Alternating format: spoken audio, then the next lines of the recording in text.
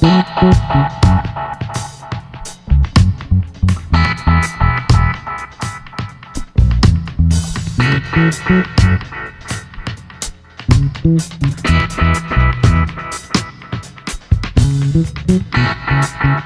been crazy. To wake up and have about 10 minutes to use the bathroom and then have the power go out was very unpleasant. How many days did they tell you to pack for?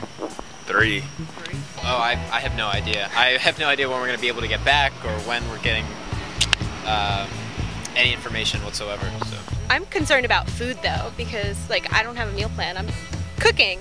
So to move to a rec center and not have a kitchen, not have my food, I mean, who even knows what's going to happen to the food I have in the fridge here? It's been really stressful. I haven't been able to open up my fridge because I don't want it to go bad. A little compensation would be nice just because we're going to throw out everything in our fridge, and that's just maybe over $300 worth of food because it's 4 of my roommates.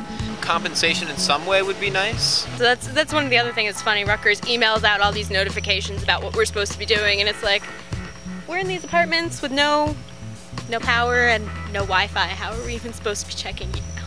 I'm paying way too much for this. I mean, to live on a cot with 300 other students in a rec center is just unacceptable for the amount that we're paying for housing. Just came back on, but we still can't stay there.